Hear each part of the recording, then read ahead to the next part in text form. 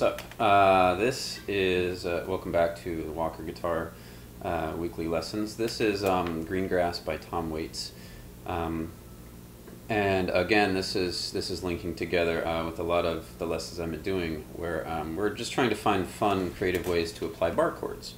Now this is definitely a few steps along that. There's quite a, it's quite challenging to get this to sound how he does it. But I really dig this song.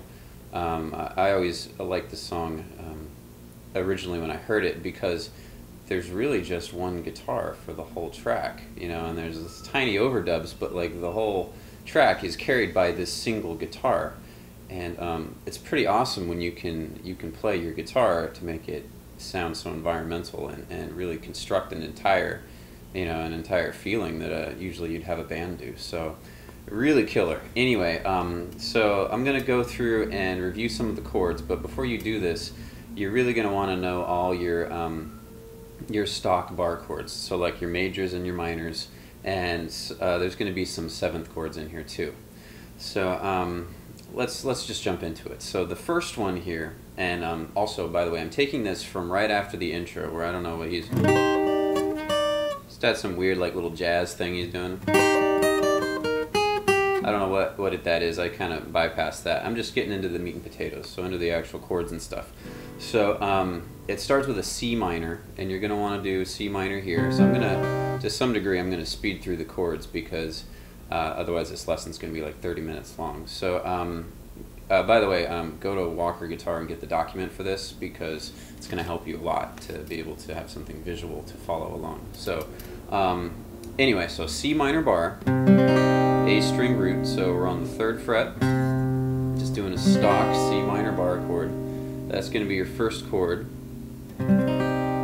and he's going to move up to the 8th fret and do an F minor. That's your second chord, same shape, you just scoot it. Third shape is a G7 chord, and that's at the 3rd fret, so you want to know your stock G7 chord there.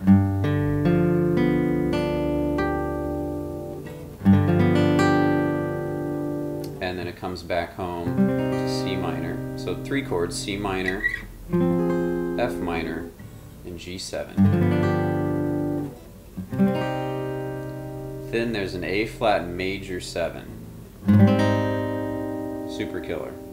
Now the best way to figure out how to do this one is just to lift up your finger off the C and bring the bass note here to the 4th fret instead of the 3rd fret A string.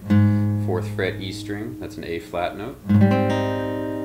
Lean over to where you don't play the 5th string, so your finger's actually tilted over that string. All the other fingers line up, and don't play the high string. So if you have a nice comfortable grip, you'll actually end up muting that with sort of the base of your first finger anyway. So that's your A flat major 7. So for the most part, those are the 4 chords in the song, and there is a bridge that has some new stuff. But I want to get more into the technique of how we need to play the guitar to make it sound the way he sounds, which is a lot more difficult, I think, than just these chords. So you ready? Anyway, C minor, this is the order, F minor, G7, back to C minor, then A flat major 7, G7 again, back to C minor. So it's all on paper there for you to check out. So let's get into how he actually has to play this. Now there is a pretty big right hand challenge for this, and the biggest part of that challenge, I think, is trying to figure out how to get that really cool backbeat kind of sound. The way you have to do this is you're going to take the heel of your right hand and you're going to play, really you're muting the strings. You're playing the C minor chord, but instead of just strumming it this way, you're actually right in front of the bridge, just a little bit, like a ½ inch or so. In fact, a ½ inch might even be too much. But the idea is that you need to lay the whole karate chop, if you will, section of your hand, this whole part of your hand, that fleshy part, you have to lay that right in front of the bridge onto the strings and actually muffle the tone of the strings.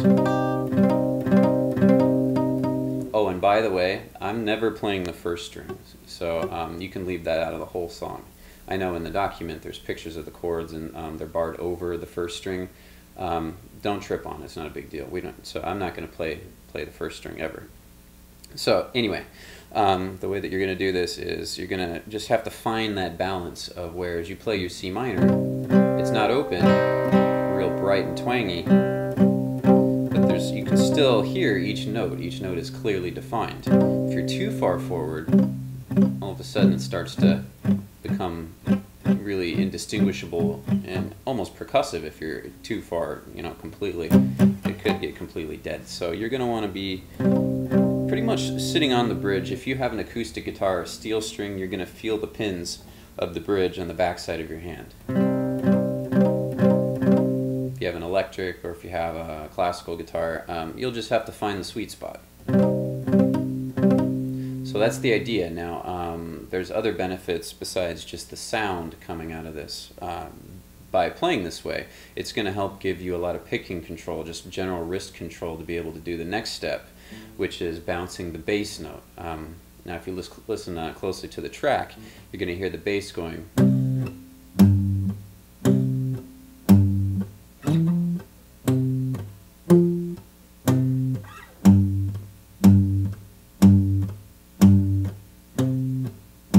And I did kind of cheat and I approximated it a tiny bit just to make it to where it was easier for everyone. But I think I was only on like one chord, and to be honest, I wrote this forever ago and I don't even remember which one.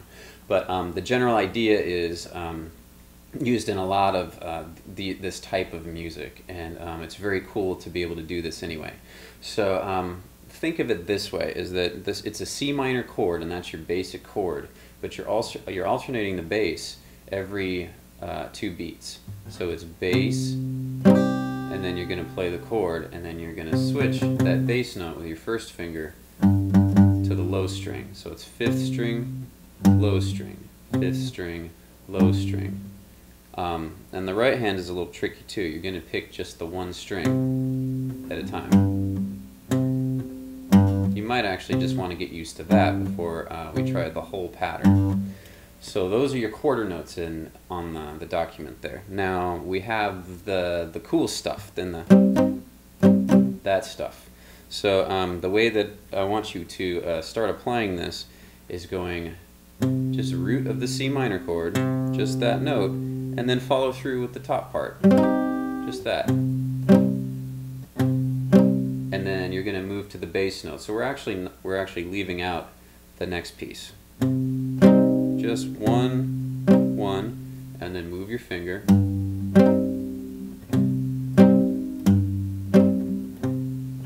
And see if you can get used to all the string skipping that your picking hand has to do.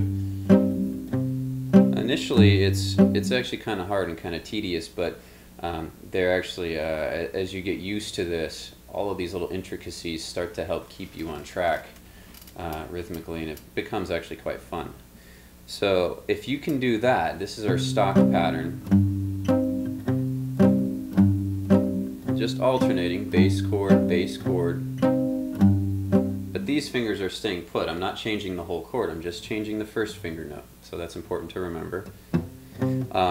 Now the next step is, if you can do that, you're gonna want to add this. Or there's actually 2 in between each bass note.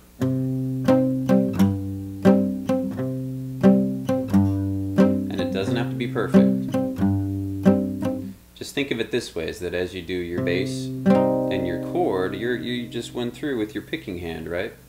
And because you are nice and up against the strings here, you're already kind of moving from the wrist in a very small area. We're not strumming this way.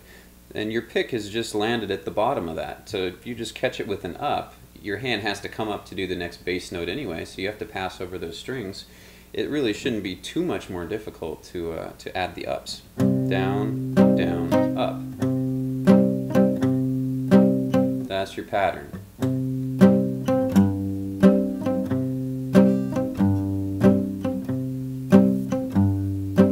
1, 2, 3, 4.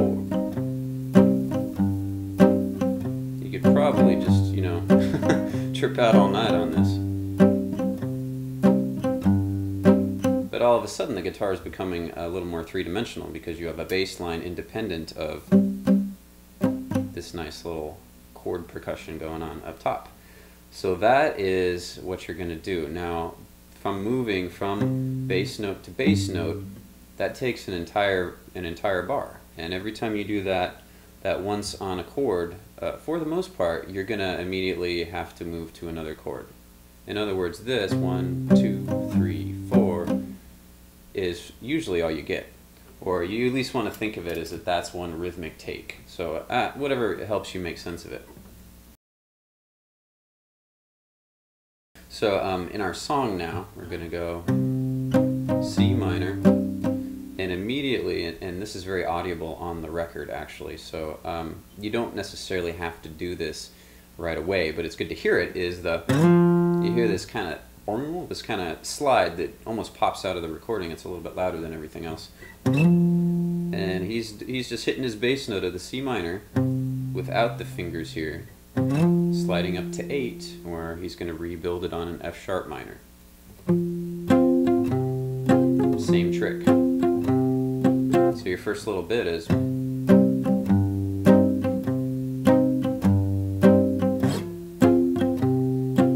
just like that. Once we do that, we're going to move to a G7.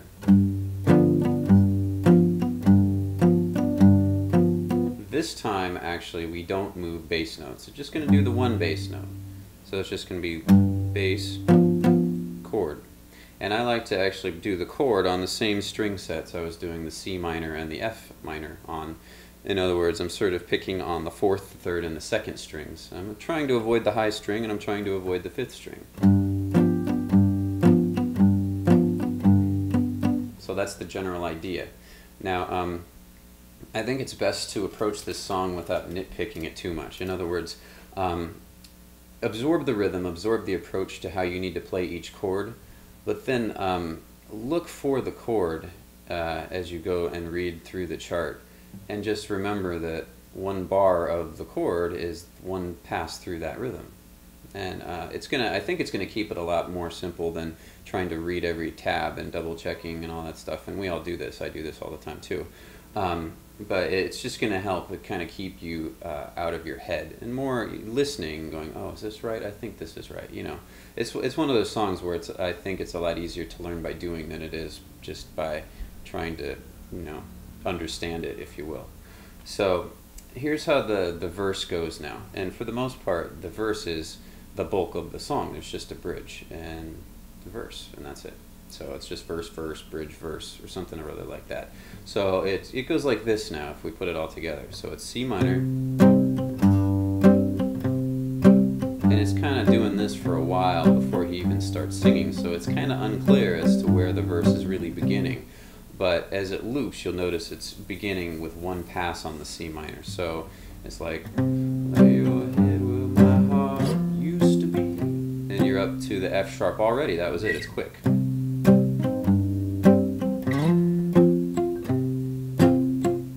Down to G7 for a bar. Then you're back to C minor for a bar. So all of that so far.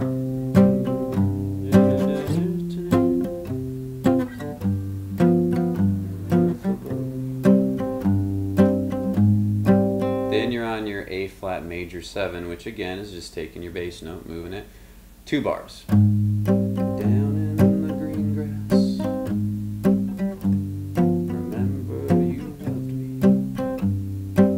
Then you're on your G7 once, and then your C minor again. So a whole pass through the verse.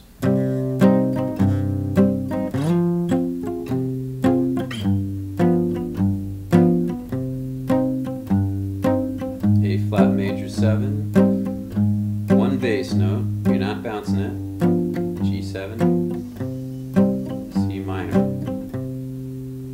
So it starts on C minor and ends on C minor, so it's potentially confusing as to how long, or where it starts over, or how long you're on that chord. So it's C minor, used to be,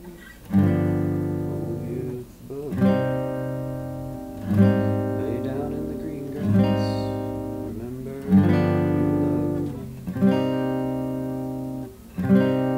those are your pieces. This is going to take a lot of work. I recommend really just listening to it, absorbing the technique, and just making that click, and then plugging it in over the chords. But if you can get this, then kudos, because this is a rad song.